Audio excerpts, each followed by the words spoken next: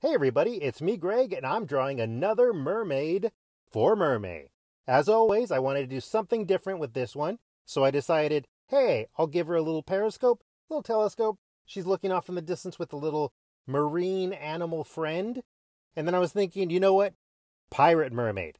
So I took that periscope, telescope idea and had her dressed more as a pirate in the middle of a kind of like a wreckage, part of a boat. She's got a little nautical friend. Originally it was a whale, now it's a crab, looking kind of angry, kind of like, Arr!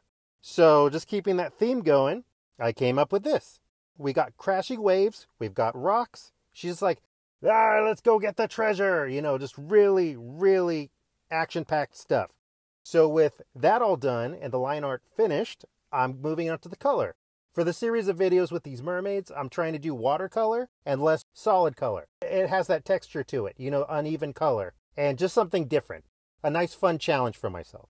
So we're getting the sky, we're getting the waves, the rocks, working on the boat, and then starting to color in the two characters, the mermaid and the crab. And I just really like how this watercolor brush in Photoshop is making everything turn out, giving it something that a lot of my drawings just don't have. And it kind of helps to have a nice soft shading with all of it as well. And here's the final picture. Hope you liked it. I had a lot of fun with this watercolor brush, and I can't wait to try it out on the next couple of drawings. As always, please give this video a thumbs up. Leave me a comment. I love reading those. If you haven't already, please subscribe so you don't miss another video. Catch you on the next one. Bye!